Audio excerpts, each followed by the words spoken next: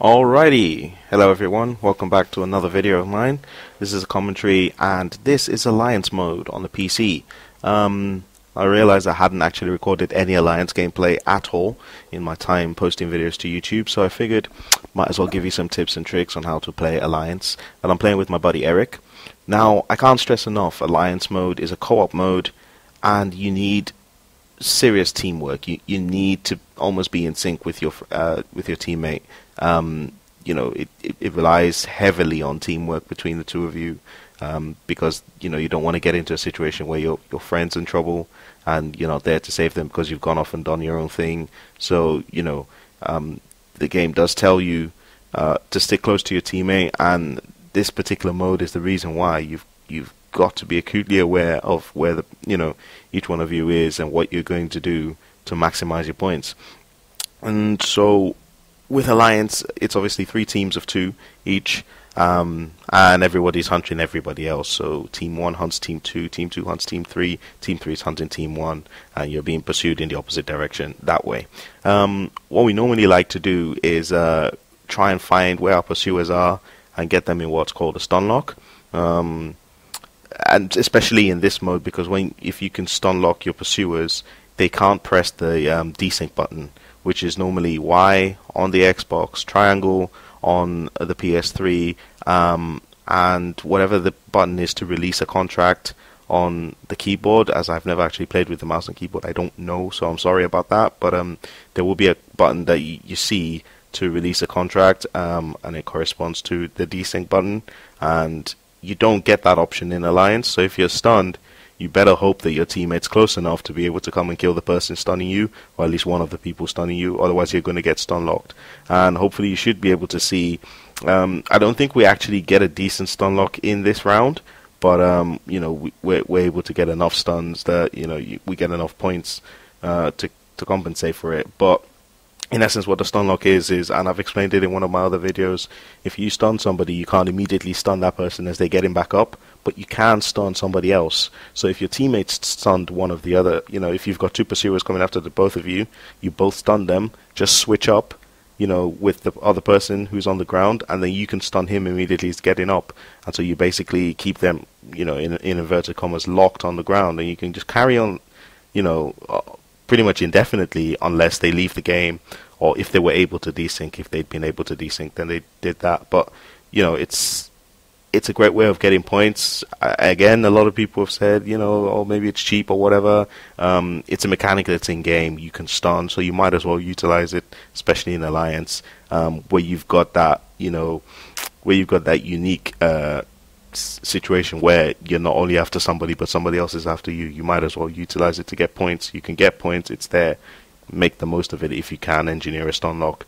So you notice throughout this whole video, myself and Eric keep close to each other. We were constantly talking, we knew exactly what was going on. I was unfortunate that he died there, but then I get the stun. The other person comes in to kill him, so I get the kill on him. I immediately am entered into a chase, I drop my smoke, and I'm able to get the stun on the second guy, and then he gets killed, and then I can kill the barber. So that was a nice little 30-second exchange there, which I got all the points. Normally what would happen is if Eric was still alive, the first doctor I had stunned, he'd then stun him while I stunned the second one, and we'd keep on going until their pursuers came and killed them, or we were able to kill them first, and then we'll carry on stunning. That's usually the ideal situation for Alliance. It doesn't always work that way, but yeah, what can you do? So you've got a stun here, and I'm immediately going to stand over this guy so that I can get the stun on him. I was going to immediately stand over him, but I got spooked and thought, okay, I'll charge. But anyway, I was able to get the stun on the guy. Eric kills that barber, and then he's going to stand over that dude. Oh no, he gets the kill, and then we ran out of time anyway. And so that's the first round, and then it switches up in the second round. So yeah, it's still the same sort of thing. It's just the people who were pursuing you are now the people you're hunting, and vice versa.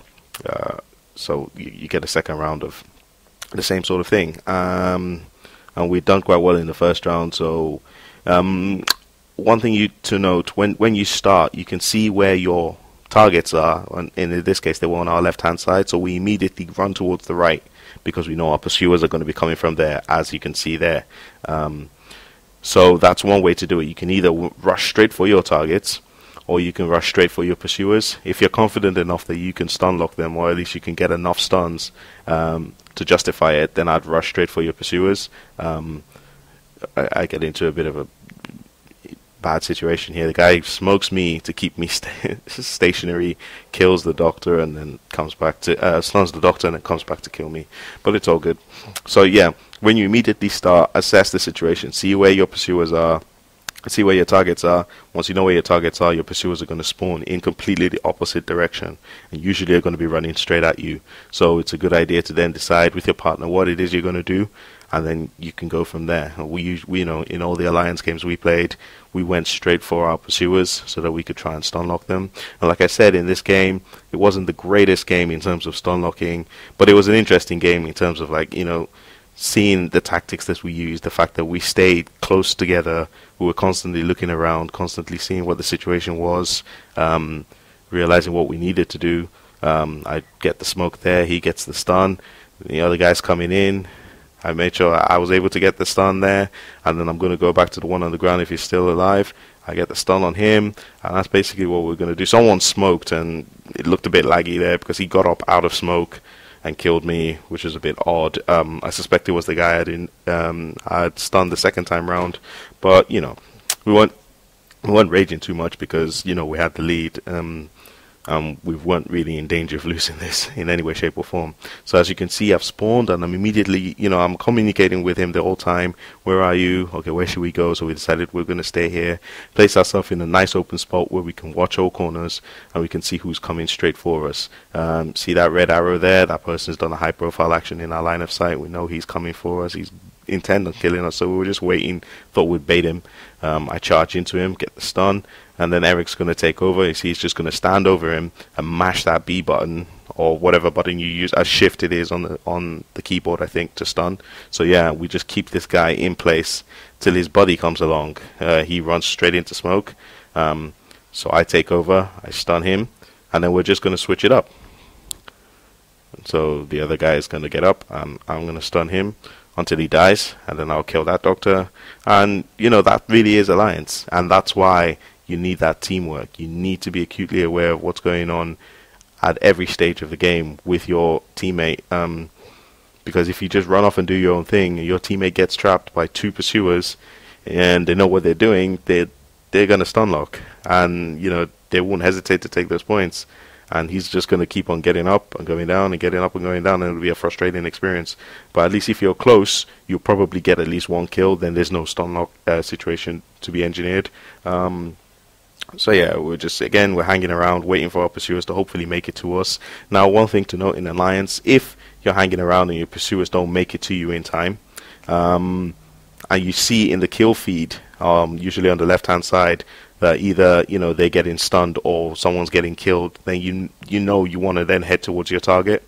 You want to head there because, you know, action's happening and points are being, you know, taken, and you're not being a part of it. So always be aware of what's going on, not only on your screen, but in terms of what's happening on the map as well. The kill feed's a great way to see what's going on, especially if you're like us and you wait for action to happen or come to you. So, you know, hopefully that's giving you a bit of an idea of how to play Alliance. Yeah, it's a great mode when you've got a good enough teammate to play with, that at least you guys understand each other. You don't have to be the greatest players in the world, but understanding and teamwork is key. So anyway, feel free to leave comments. I hope you enjoyed the video, and I hope this gives you some tips. Look forward to seeing you guys in game. Take care. Bye bye.